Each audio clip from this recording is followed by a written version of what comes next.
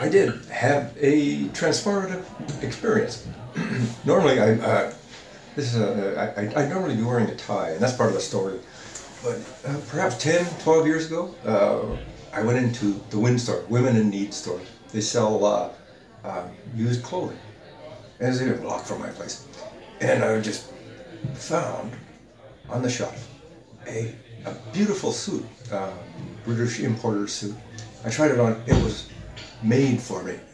Needed no alteration at all. And this kind of got under my skin.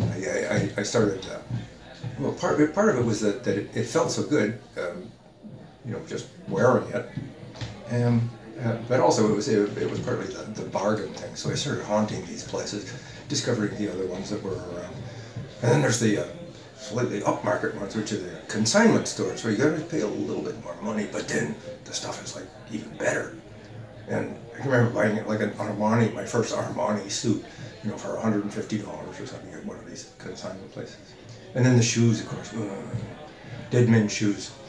And I started, so every occasion I would be somewhat overdressed, or from my point of view, everybody else was somewhat underdressed. At any rate, the reaction of people was surprising and actually reinforcing to this whole sort of dress-up thing, because people were so pleased to see you sort of having a good time, and could maybe sense that it was done in such a spirit of fun, and but also just from doing it, I came to feel even somewhat deeper about it.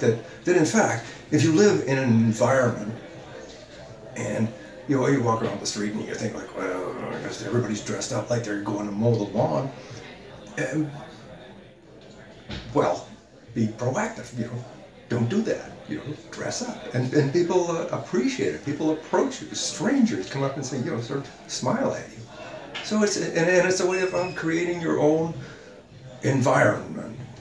Take care, and contribute. So dress up.